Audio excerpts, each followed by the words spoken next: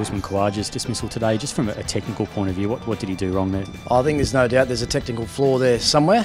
I've had a bit of a look at it today with a few replays in the commentary box as well. I think I know what it is. I think he makes two pronounced movements. He makes an initial movement forward and across, which is similar to what I used to do, and then makes another movement into the ball, which gets his head outside the line of the ball all the time, hence why he misses the straighter delivery. So I think there's something there that can be coached and certainly talked about and worked on, because it's happened quite a few times now that he's been out. I think it's 1 in 3 dismissals in his career. It's a right arm off spin. So there's certainly something there to work on. Look, I love Usman as a player, always have and always will. But there's just that technical deficiency there that needs to be sorted. Is it as much a mental thing for him as a technical problem?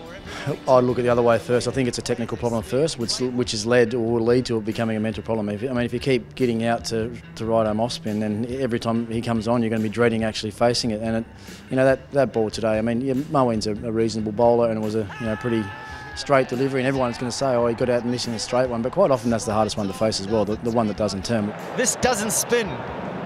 Natural variation. He didn't mean to do that. He wanted to spin it. I think that's one thing about international cricket now. If you've got a weakness or a deficiency, then teams are going to go for it and go for it quickly. It's a different story when you're 30 or 40 not out and you're facing that type of bowling, because the game feels easy when you're 30 or 40 not out. But early on in your innings, when you're trying to find your way and get a few in the middle, if you've got a deficiency, it'll be highlighted, and that's what happened today.